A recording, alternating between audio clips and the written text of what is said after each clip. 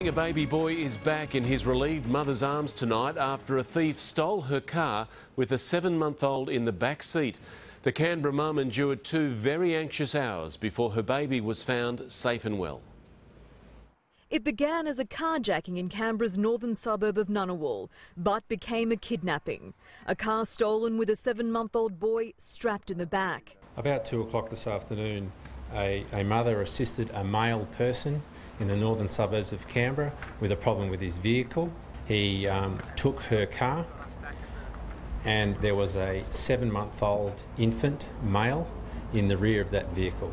Police launched a major search for a silver Mazda 323 driven by a man in his 20s. The mother, understandably, is very upset.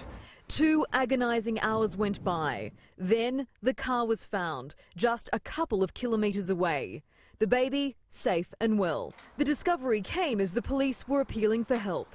Some really good news, we've just found the baby. Police searched for the offender in nearby homes. The parents are recovering at home with their baby surrounded by friends, and they've thanked the media for broadcasting the information of the missing car. But now they've requested their privacy. She's going okay, yeah, in the circumstances. This case ended well, but a similar carjacking at Cabramatta in the year 2000 resulted in the death of a baby boy.